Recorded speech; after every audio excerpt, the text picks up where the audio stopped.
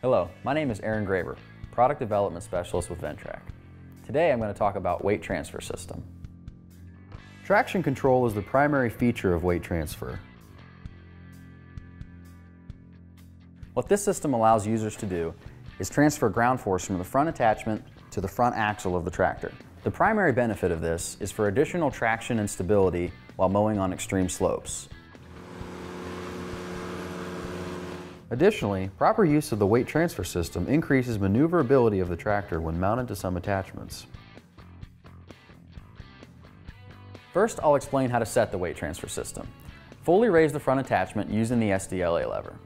Next, select your weight transfer setting from 0 to 4, 0 being no weight transfer, 4 being the maximum weight transfer. Once you've selected a setting, lower your attachment back to the ground using the SDLA lever and put it in float. For weight transfer to be fully effective, the front attachment needs to be in float while using mower decks or any other attachment that makes constant ground contact. These are the components of the Ventrac weight transfer system.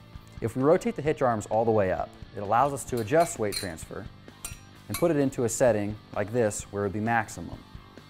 By then using the front hitch arm, when we rotate it down, it pulls on the spring, creates tension, and transfers force away from the front attachment to the axle. We're going to measure the ground force at 3 different points on the tractor: the deck, the front axle, and rear axle.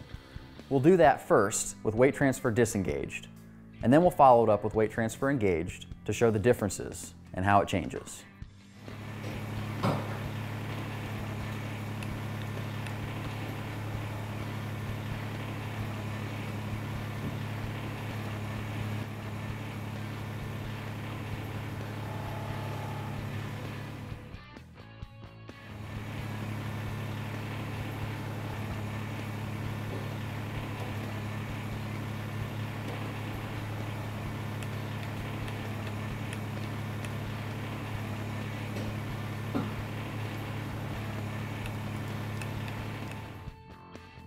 To recap what we showed today through our experiment, we were able to transfer 233 pounds away from the front attachment to the front axle of the tractor.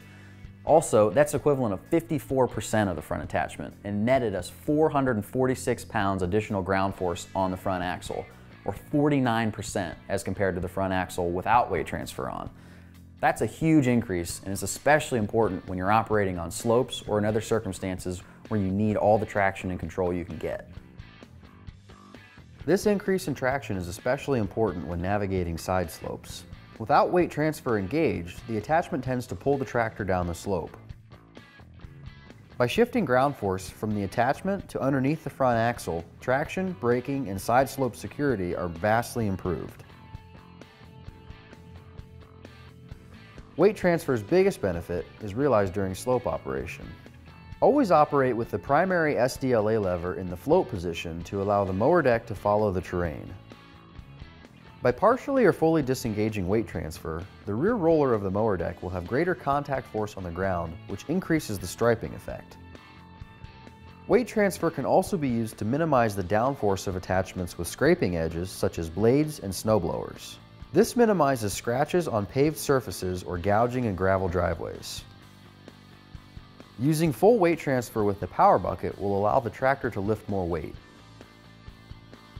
Remember that not all Ventrac attachments require weight transfer to be on or fully engaged. Depending on the condition, some attachments do best in a setting in between.